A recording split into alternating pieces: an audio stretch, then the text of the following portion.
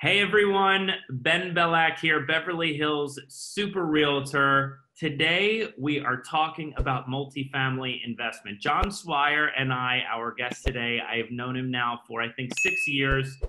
He has an engineering degree, so it goes without saying he's a numbers guy. He's been in real estate since 2002, selling all product types, but his passion is multifamily rental properties. He's helped clients buy and sell over 500 properties worth over $1 billion. So he's seen and heard it all. And while he mostly deals in Los Angeles, he's done deals as far away as Texas and Florida. And he was an investor before he was an agent and personally owns about a dozen buildings in LA. He literally wrote the book on investment property called There's No Free Lunch in Real Estate. Jon, thanks for being here. Ben, thanks for having me. Great to see you. Yeah, great to see you too. So let's just dive right in. So why did you get into owning investment property? Sure. I graduated from business school, UCLA at the Anderson School back in 2000. And I had an epiphany one day. It's probably an epiphany that a lot of people have had, right?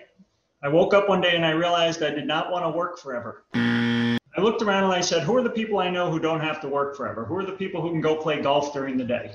They typically fall into one of two groups, right? They either own companies where they have people working for them, or they own a lot of real estate where their tenants got up and went to work every day to earn money to pay rent, to pay the mortgage. I've owned a couple of companies. I've had as many as 60 to 80 people working for me at those companies. And I realized, you know what? I don't enjoy having 60 to 80 people working for me. But I do enjoy owning real estate. So I actually started investing in real estate back in 2001. I was actually an investor before I was an agent. The beauty of owning income property is the ability to create a continually increasing annual passive income stream, which is kind of a lot to unpack if you think about it. But if we break that down, continually increasing, meaning this passive income stream, right, is going to grow every year. Why? Because of inflation. A gallon of milk costs more today than it did 20 years ago. It's a passive income stream. What does passive mean? It means I don't do a lot of work for it.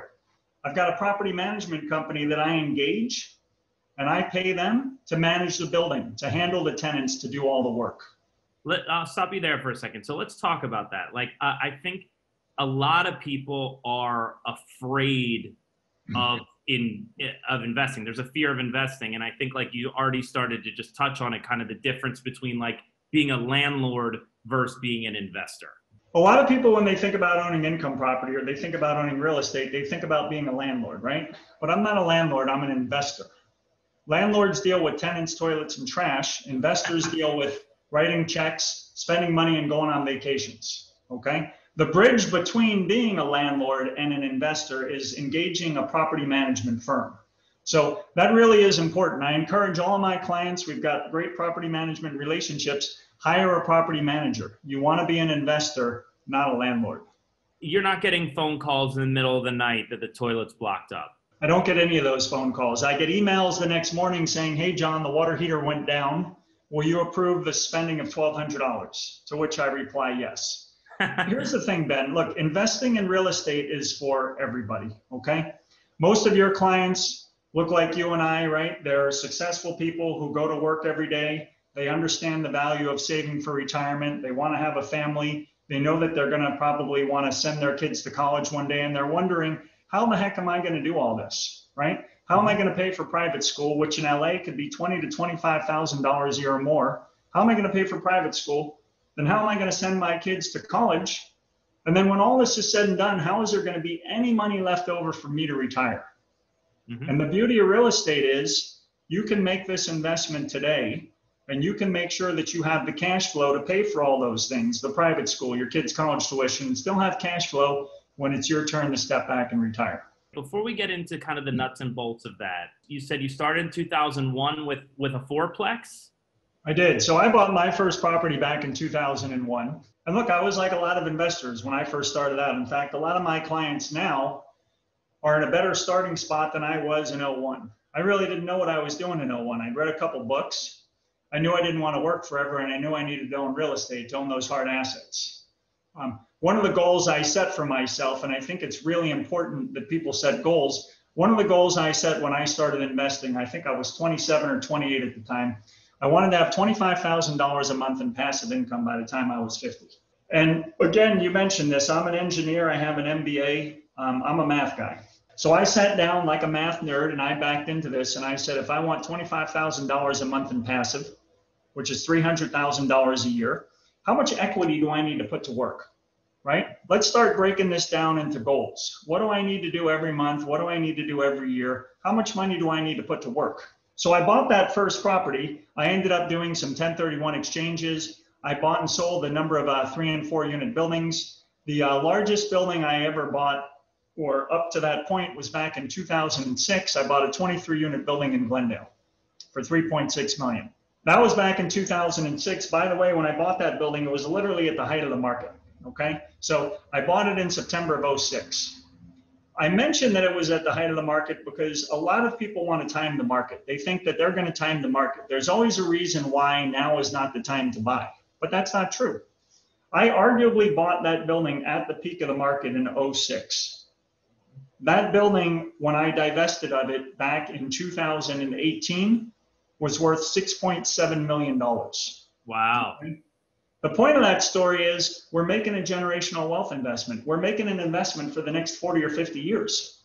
Mm-hmm. So don't try and time it. Don't try and time the market. When you're ready to go, you're ready to go. Okay, so you're more insulated than, say, the stock market, where you could buy today and then it falls off a cliff. By the way, I did that with Bitcoin. And whereas it really doesn't matter because, you know, if you buy in the right place over time, it should go up. And I think it's easy for anyone to identify that subsection, that sub neighborhood of whatever town they're in. So with that, I would say, look, every city's different, right? In LA, I'm sure the initial investment is probably around 300,000. And I only say that because you have to put more down for your non-primary residents. But in other places, I'm sure it's probably closer to 60,000, right? Oh, sure. Look, I used to do a lot of training around the country for agents, helping them incorporate 1 to 4 unit income property sales into their toolbox. And in some of the places I would fly to, you could literally buy a fourplex for $300,000 or less and put 20 or 25% down, which is fantastic. In the LA submarket, we are in a core primary infill location. It's very expensive here. Okay, people invest typically in one of 3 types of assets, if you will: a single family home, then a 1 to 4 unit property, and then a multifamily 5+ property. Mm-hmm. I would encourage you, if you can bypass buying a single family home and leap to a 2 to 4 unit property, you should do that. And if you have enough money to put down to buy a 5+ unit building, you should leap and start to that step first. But each step up the rung requires more money. The reason you want to do this is because the properties, as you get to 5+ unit properties, you have what you would call more of an economy of scale. So I want you to think about this, and I'm going to touch on a couple things right now. Going back to my goal of having $25,000 a month in passive income by the time I'm 50. Going back to that goal, if I back into that, that means because I live in LA, I need to own roughly 50 units, okay? Which would be the equivalent of 10 5-unit buildings, or 5 10-unit buildings, or 2 25-unit buildings. Okay. Obviously, it's easier to own 2 25-unit buildings than it is to own 50 single-family homes. It is. It is. It seems intuitive, but I have a client who, you know, I call him the king of the single-family home. He owns 18 single-family houses in the San Fernando Valley, and every year I talk to him and I say, Michael, is this the year that we're going to exchange out of those 18 homes into one 30-unit apartment building, right? It would make life way easier. Can I ask a quick side question about that? By Sure. owning more buildings, don't you also have more property taxes? No, because look, at the end of the day, if you own 18 single-family houses and they're worth $1 million each, for example, you have property taxes on $18 million. Right. If you were to exchange out of those into one 30 million, you know, or one $18 million 30-unit building, okay, it's property taxes. Same thing. Okay, fair enough. But the management company has one place to go to instead of 18. Mm-hmm. Way easier. Way easier. Okay? So for most of my clients who I work with in LA, the minimum investment is typically $500,000 to $600,000. And I understand for a lot of people who might be watching this video around the country, they're like, oh my God, how am I ever going to save $500,000? I understand that. It's different for everybody in every place. I will tell you this, you're going to earn equity in these investments towards that monthly passive income goal in one of 2 ways. One, by making direct equity investments. If you buy a building and you put down $500,000, you've accrued $500,000 in equity. The way that most people are going to earn a lot more equity, though, is by buying a building for, say, 1.5 million. Say they put down 500,000 on it to keep the math simple.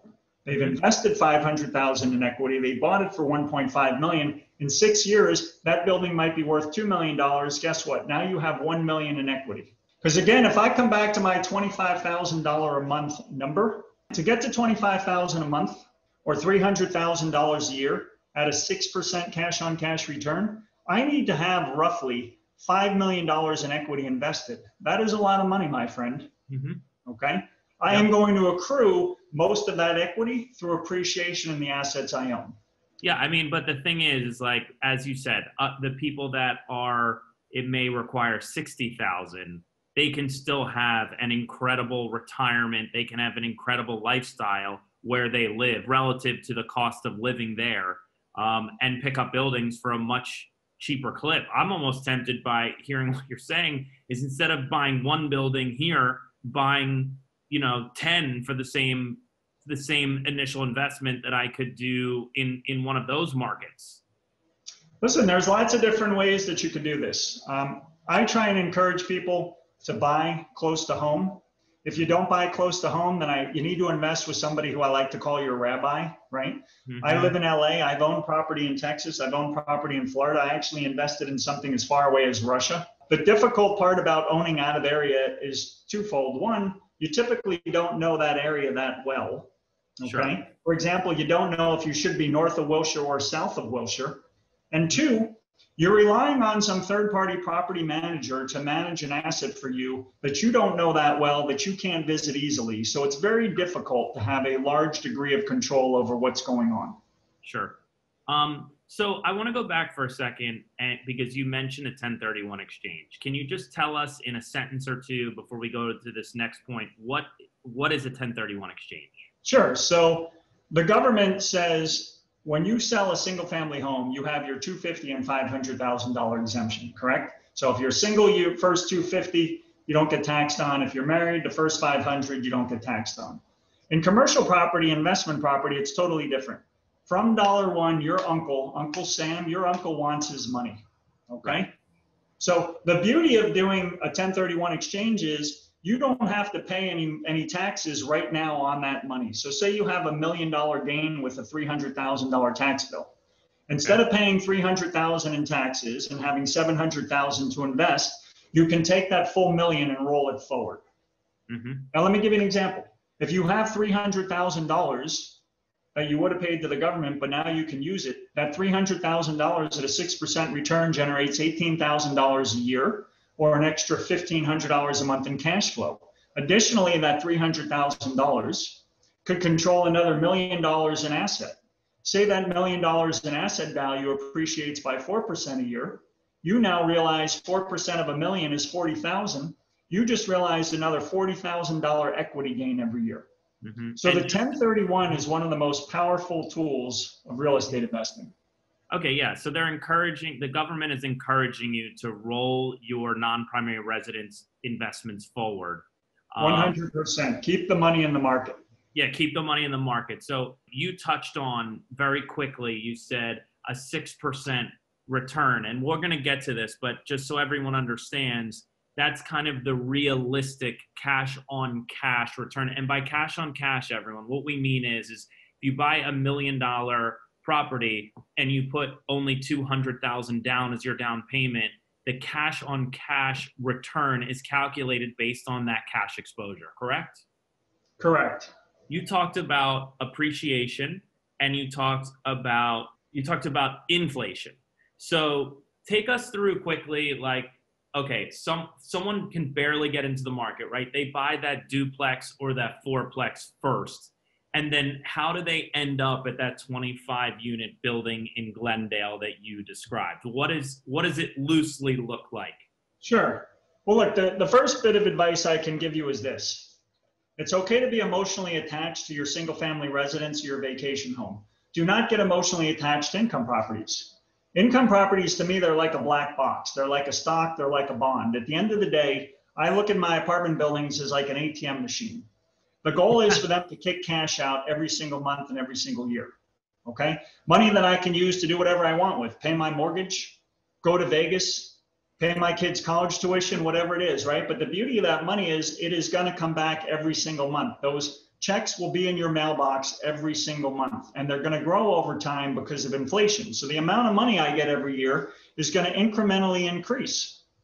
When you say because of inflation, you specifically mean because the rent costs are going up just across the U.S. It just 100%. I'll give you an example. When I moved to LA in 1998, I paid $1,250 a month for a 2-bedroom unit. That same unit in 2006, literally 8 years later, was renting for $2,450.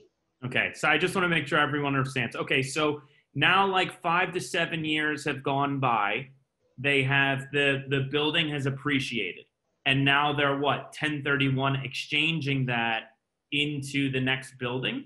Well, so look, the way I do this with my clients, and every experience you have is going to be different depending on who you work with. Okay, I know how you work. I know how I work. We're very hands-on people. We want the best for our clients. So for my clients, I'm constantly checking in with them. Every year we do an annual review of their asset. How did the property perform? Did it perform better or worse than we thought? How are we doing with keeping up with rent growth? Were expenses in line? Did we spend money unexpectedly? And what's the building worth? Mm-hmm. Hey, is it time to take this building and either exchange it or do a cash out refi? Because the two tools that you have available to you to grow your portfolio, if you will, to climb the property ladder, to get to those 50 units, is to tap into the equity that you built, right? You're either going to do a cash out refi or a 1031 exchange. We've covered a 1031 exchange. Explain a cash out refi.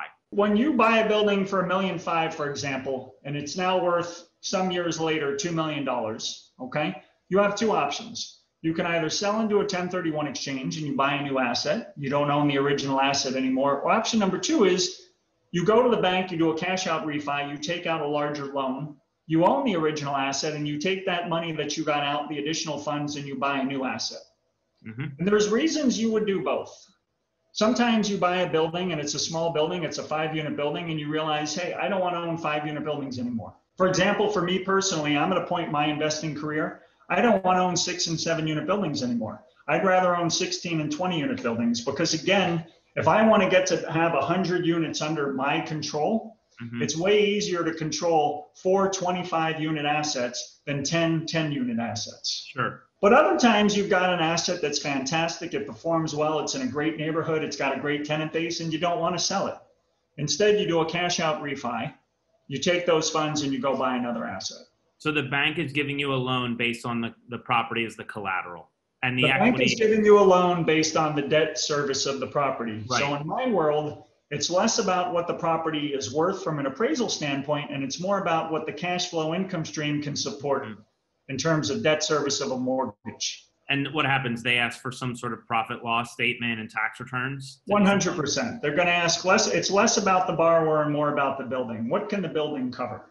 And no matter what, every building that you buy or you encourage your clients to buy, even if it's a small amount, it's always going to cash flow, meaning people aren't writing checks at the end of the month or they're not breaking even. They're still getting some sort of owner distribution check.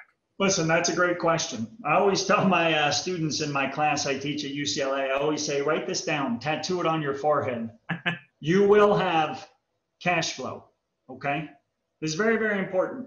Because, and it hurts my feelings sometimes, former students come back to me years later and say, hey, John, I'm ready to buy. They say, I'm ready to invest, but whatever I buy needs to generate cash flow.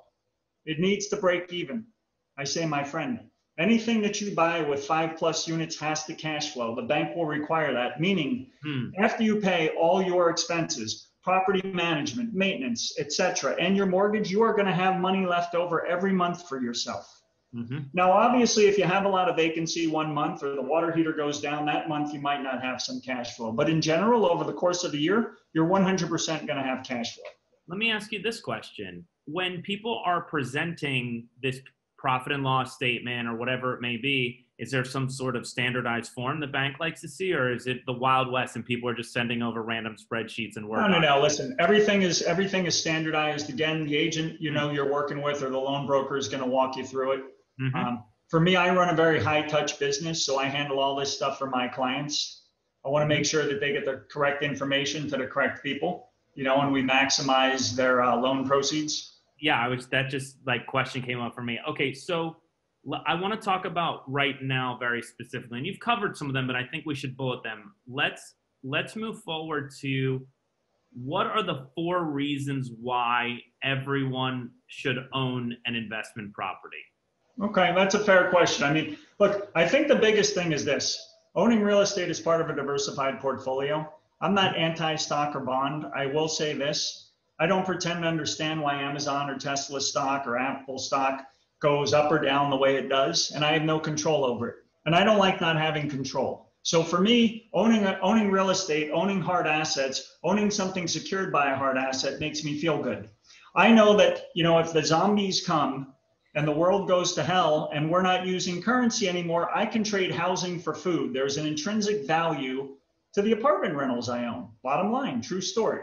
Probably the four benefits of real estate, if you will. The 4 things you can't do with any other investment truly are: 1, leverage other people's money, right?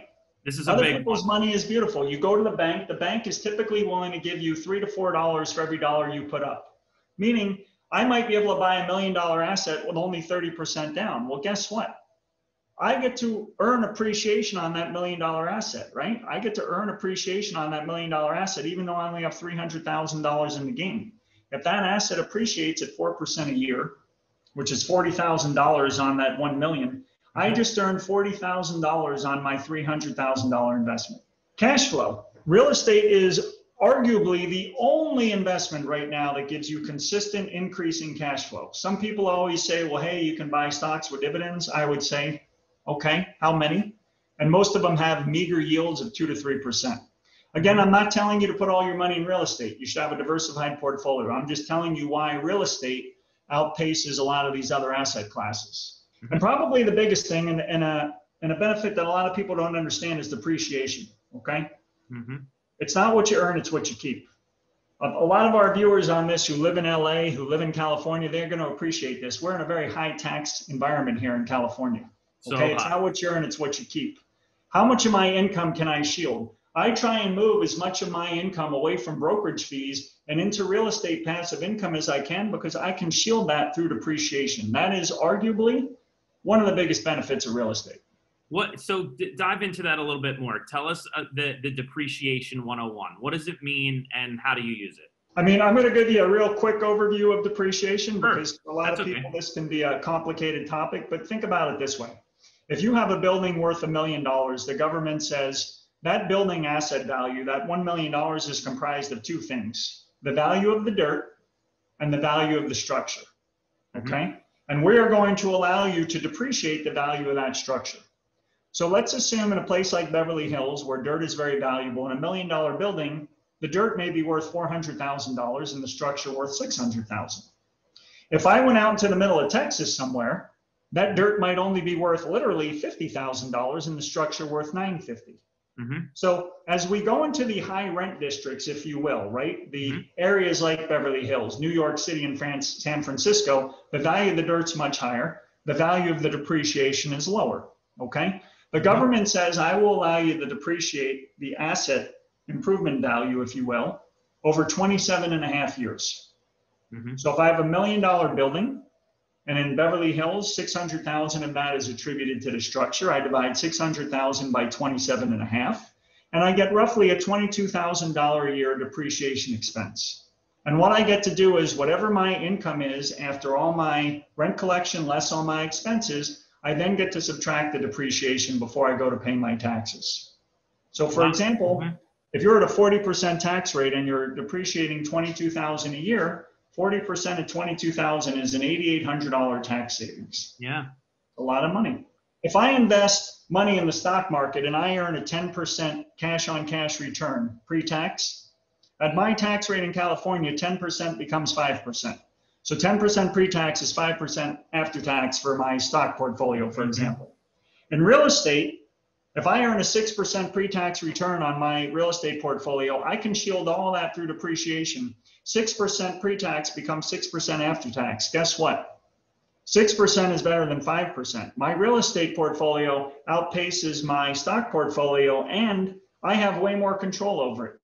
And it's secured by a hard asset. I'm not going to wake up tomorrow and somehow, ironically, the stock was delisted or it went away. Okay, so I'm going to just quickly summarize those bullet points, and then we're going to move to the next section here. So, guys, one, you leverage the bank.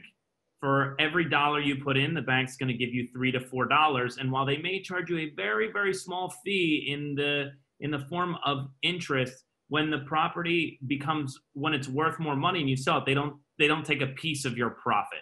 Number two, appreciation is really what I was just talking about. You can buy something for $1 million, hold it, pay the mortgage, and then through inflation or whatever it may be, improvement in the area, the property can then be worth $1.5 million.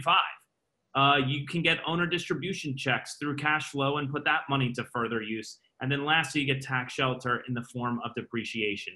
These, by the way, are 4 very, very strong reasons. And I think if you are analyzing other asset classes or investment products and say, what are the 4 reasons why I should own these things? I don't know that the reasons could be so A, diversified, and B, so favorable. What can people expect to earn, John? Like, let's set some realistic expectations. Sure. Look, the first thing I do whenever I meet with a new client is we sit down. One, I want to understand what their goals are and what they're trying to accomplish. And then 2, what I want to do is I want to set their expectations. It's all about expectations and perspective. If I have a client who walks into my office and says, John, I need to earn 15% cash on my money, I'm going to say, thank you, but I can't help you. Here's what I can do for you. So what I will tell you is right now in the LA market, and this is probably realistically true of a lot of markets around the country, realistically, you should be able to expect a 5 to 6% return after all your expenses, property management, taxes, et cetera, and your mortgage. Meaning for every $100,000 you invest, you're going to earn roughly $5,000 to $6,000 a year in pre-tax free cash flow, which is roughly $400 to $500 a month. And to tie this back into my $25,000 a month goal, it's the same thing, right? If I want to have $25,000 a month in passive, every $100,000 I invest, if it gives me $500 a month, I know how many of these investments, if you will, I need to stack up. The most important thing about this is for people to understand, most of the time, you're not making this investment for the current version of yourself. I'm not buying buildings for the 45-year-old version of Jon Swire. I'm making this investment for the 55 and 60-year-old version when I'm going to be working less, making less brokerage commissions, and I want to have money to live on. Mm-hmm. A lot of our clients, so again, look like you and I, they have young kids or they're going to start a family. They know in a few years they're going to have 2 kids in private school. The money they invest today is going to be able to pay for that private school, pay for their college education, and then they're still going to be able to have cash flow once that's over to live on. And remember, that cash flow is going to grow every year. So it may start out as a 5 to 6% cash on cash return. But if you didn't do anything with that building, if you just held it, you didn't do a cash out refi, you didn't do a 1031 exchange, within 10 or 15 years, you could easily earn in 12, 15, 20% cash on cash because of inflation. Yeah, I mean, the one thing I can say is, and I've always felt this way after talking with you about this stuff, is that socking away $250,000, let's say, over my life, or even $1 million into a retirement account does not seem as exciting, frankly fun, or as favorable as owning a 25-unit building somewhere. And, you're one of the few lucky ones to say that, to say that you've already done that. Would you say that after people own their first building, they become hooked? This is the thing, okay? For a lot of people, buying an apartment building and making an investment is on their bucket list. Mm-hmm. So the human condition is such that once they do this once, they check it off and they don't do it again. I always encourage my clients, I say, buy 2 buildings. Mm-hmm. I guarantee you once you've bought that second building, I guarantee you once you get 2 wires into your bank account every month, you're going to be hooked. Every month I get my monthly distributions from the management company around the 17th or 18th. And the other day we're in the car driving and I'm looking at my phone and all the wires hit. And I said, hey, babe, we just got $19,000 wired into the account. Wow. From 11 buildings. That's a great feeling, my friend. That pays for the mortgage. That pays for the car payments. It pays for a lot of things.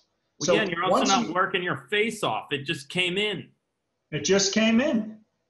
Listen. So once you get that second building, you get those 2 wires a month, you will be hooked, I promise. Because who doesn't want money? Okay, so, all right, I think you may have said this, but in case you did, I want you to probably answer this one more time. In 2016, I went to one of your talks at UCLA, and you were saying that people were afraid that it was the top of the market. And what would you say, the ones that were afraid in 2016 versus the ones that bought, what did they gain versus those that waited? It's funny. I was one of those people who probably in 2016 and 2017 and 2018 and 2019 thought we're at the top of the market. What the hell do I know? Okay. Look, first of all, it's a marathon, not a sprint. I can't stress this enough. You're literally making a generational wealth investment. If you start investing in your 30s, realistically, if you're in your 30s today, it's conceivable you will live for another 60 to 70 years. Let that time frame sink in for a second. This is a generational wealth investment. If you do this properly, you will literally take care of your generation, your children's generation, and your grandkids if you do it properly. And you don't need to be lucky, and you don't need to save millions. I can show every one of my clients how to retire a millionaire. Here's what I will tell you about timing the market. Okay. If I were to pick any investor in LA who's invested in LA for the last 25 years, I don't care if they bought at the peak or the valley. I don't care if they bought at the peak in September 06 like this nut did right here. I don't care. Guess what? They crushed it. Because over the last him, guys, not me. Over the last 25 years, it doesn't matter. Right? We're making a 50, 60, 70-year time horizon here. A lot of people say you make the money on the buy. And a lot of people take this to mean, hey, I'm negotiating on a house or on a condo or on a building, and it's listed for $1 million, but I want it for $975,000. But let me ask you something. When you sell that thing for $1.5 million, is it going to matter if you paid $975,000, $1 million, or $1.025 million? It isn't. What's going to matter is that you bought it. Because if you didn't bought it, you're not going to realize that $500,000 gain. Sure. All those people who have still been sitting out the market since 2016, because they all have a different reason why it's not the right time to buy. Guess what? They're not making any money. I have clients who have absolutely crushed it in their investments since 2016. Mm-hmm. So don't try to time the market. Just get in and be. Listen, when you're ready to invest, invest. The money is sitting liquid, most likely in a bank account somewhere because you're thinking about investing. In this savings environment right now, it's not even earning any money. Mm-hmm. What's it doing? It's sitting there in cash. I know it feels good to log into your bank account, right? You log in and you see, wow, I have $1 million in the bank. This is amazing. Guess what? Take a screenshot of it, frame it, put it on the wall, and then go spend it. Yeah, I mean, if you look at the high yield savings account at the time that we're making this video, it's at like 0.5%. It's dropped a point in a year. I mean, you're talking about 5 to 6% cash on cash, and there isn't the volatility of it tanking like the stock market. Granted, there are some years where the market can go down, but over time, generationally, as you say, it goes up. So, Jon, thank you so much for taking the time to do this. Guys, if you comment below that you want the book with your email, I'll send you a copy of it. Don't forget to comment, like, and subscribe to the channel. We're going to keep bringing great free content your way. Jon, thank you again for being here. You're welcome, Ben. Always good to see you. You too. All right, we'll see you guys next week.